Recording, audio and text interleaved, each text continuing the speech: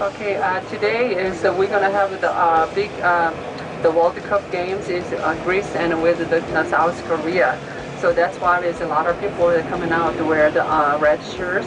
So that means it's the Red Devils. We have the Red Devils of the cheer teams in here.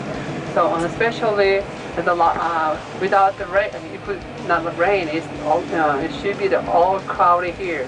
But still, the people right over there, they have a lot of the sale link to the stuff. At the nighttime, 8:30, we're gonna start in here in front of the city hall. This is the one of the back in 2002. All over this street, which is the Gwanghwa Street, all over this street was full by the old person people. Today. Back in 2000, South Korea had a soccer game when here. So, but today they see have the all broadcasters, the cars in here, the KBS, NBC, and SBS. All people to come down here. So if anyone is joining to the here, the watching that they have the big screen right over there. And all of the people see right here is already people. Lots of people is in here, even though it's raining here. So.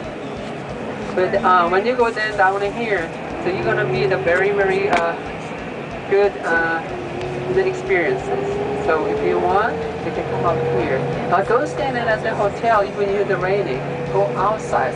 So I know you're not coming here for the sleeping for the Korea, right? So go out because the Korea, especially Seoul, is very safe. So you can go anywhere.